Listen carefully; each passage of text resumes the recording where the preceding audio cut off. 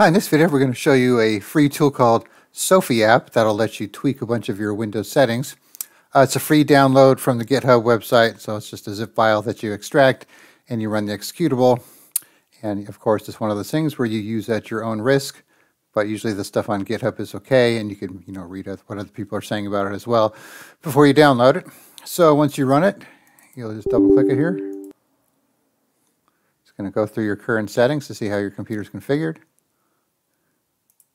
Now it's broken down into several categories here, and when you click on each category, your options will change on the right here. So I'm just going to kind of run through. I'm not going to obviously go through every setting. So you got your privacy settings, if you want to change stuff like that for feedback frequency, diagnostic data gathering. Turn some of these things off here.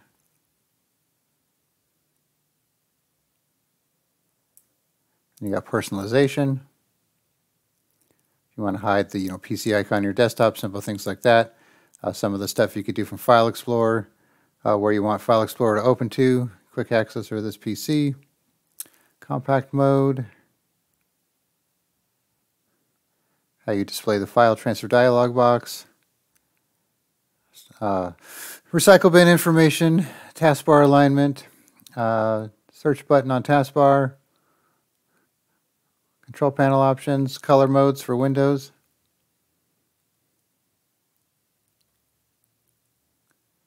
JPEG quality for wallpapers. So a lot of stuff here. Then you got system. So you got storage sense, you could turn that on or off. Then you could check the options for it. Some other stuff here. Default printers, updates from other Microsoft products. Power plans, so let's do a little test here. So right now, let's go to power.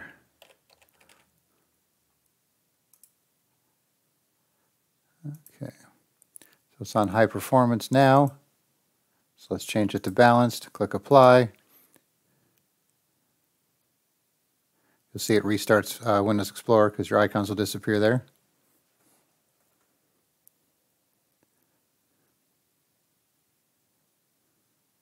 Okay, let's go back to power.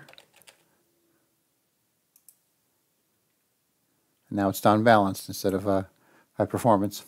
So that worked. Some other options here where you want to save your screenshots when using the print screen key, or Win print screen key, I should say. Troubleshooters. Default terminal app. Get rid of OneDrive if you want to uninstall it. Uninstall some of these other Windows packages here. Okay, UWP apps. So these are like the Windows apps here. You could this will show you which ones you have installed, and if you don't want something, you should be able to click on it to remove it. Click apply. Now it's gone. Once again, restart Explorer. Sometimes you'll get this message: please reboot your PC to apply settings, or after applying settings. You don't have to do that right away, obviously, but I think to kind of finalize things, you'll have to do that. Okay, so now we're in games. Just a couple things here. If you want to get rid of this Xbox stuff here, schedule tasks. Tasks you could run, or you could open the task scheduler here. Security options for Microsoft Defender. Notifications about changes. Context menu. Now, if you want to add the extract all or install from certain types of files, like for example, so an executable file.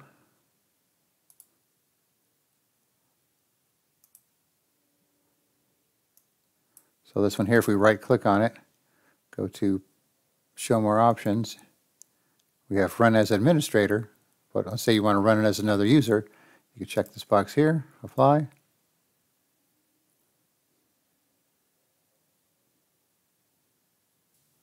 Okay, let's just reopen the stuff here.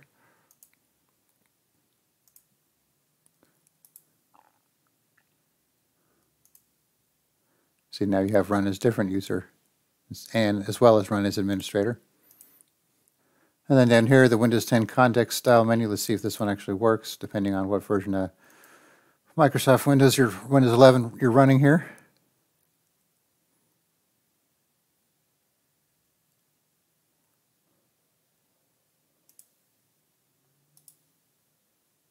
There we go. So now it's back to the Windows 10 style right-click context menu. If you don't like it, just uncheck it, reapply it.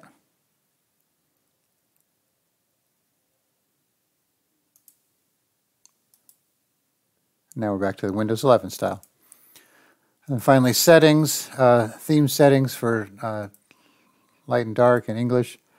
I'm not sure what this does. When I turned it on, I didn't see anything change, so maybe you'll be able to figure that out. But overall, it's a pretty cool tool.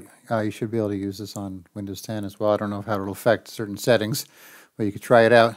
So once again, use at your own risk. I'll put a link in the description for the GitHub site. You could download it, and nothing to install. Just run the executable and start tweaking your settings. All right, thanks for watching, and be sure to subscribe.